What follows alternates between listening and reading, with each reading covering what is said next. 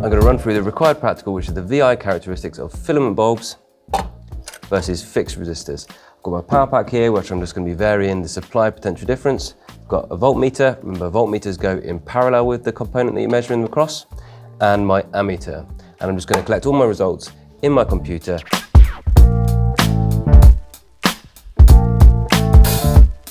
And I'm going to see the VI characteristic graphs that we get.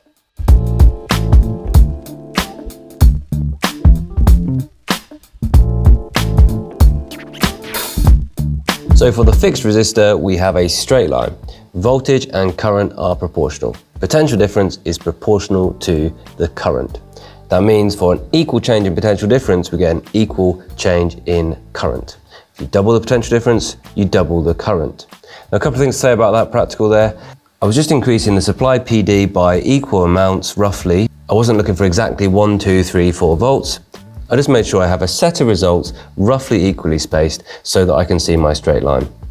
And the other thing to say is that this resistor will have got really, really hot. So if you do this practical yourself in the lab, make sure that you're aware that you don't touch that resistor once it's been running, because it will have got really, really hot.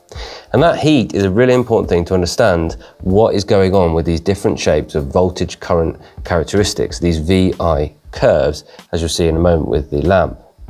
Remember, current causes heating. The heating effect of current is what we're really interested in right here. And the last thing I want to say about that set of results is that the gradient of the graph will be inverse to resistance. So I'm going to use Excel now to get a gradient of the graph, and then 1 over that, the reciprocal of the gradient, will be the resistance. It should be 4.7 ohms. That's what's marked on the resistor. So let's find out. Yeah, okay, so it's come out at 4.8, so that's quite close. We can say that that resistor is ohmic. That means that throughout a range of potential differences, you get potential difference proportional to current. V equals IR, where R is essentially the coefficient of proportionality. It's the thing which governs the relationship between V and I, and R is fixed throughout that range.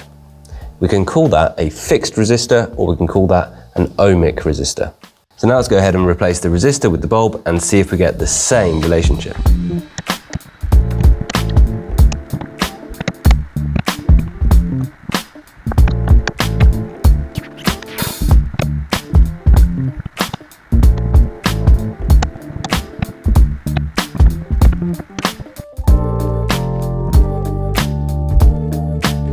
Hopefully this time you can see that something else is going on.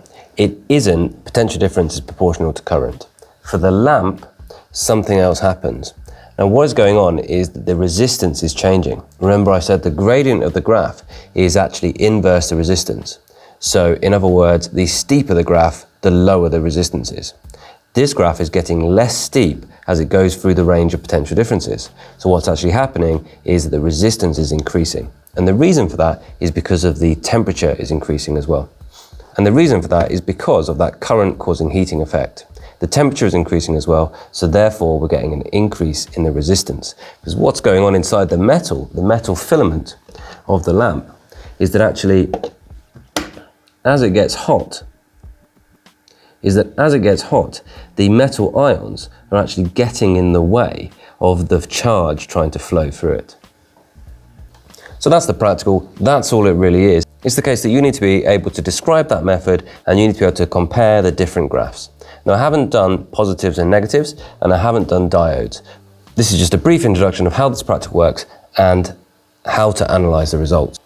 And the key conclusions is that for a fixed resistor, the resistance is the same throughout the range of potential differences, and you get that straight line graph through the origin. Voltage is proportional to current, or potential difference is proportional to current, as I should say. But for a filament bulb, which is a non-ohmic resistor, the resistance actually changes. You get a higher resistance when you have a higher current flowing, and that's because the metal in the filament heats up, and actually the ions vibrate more and then get in the way of the charge carriers.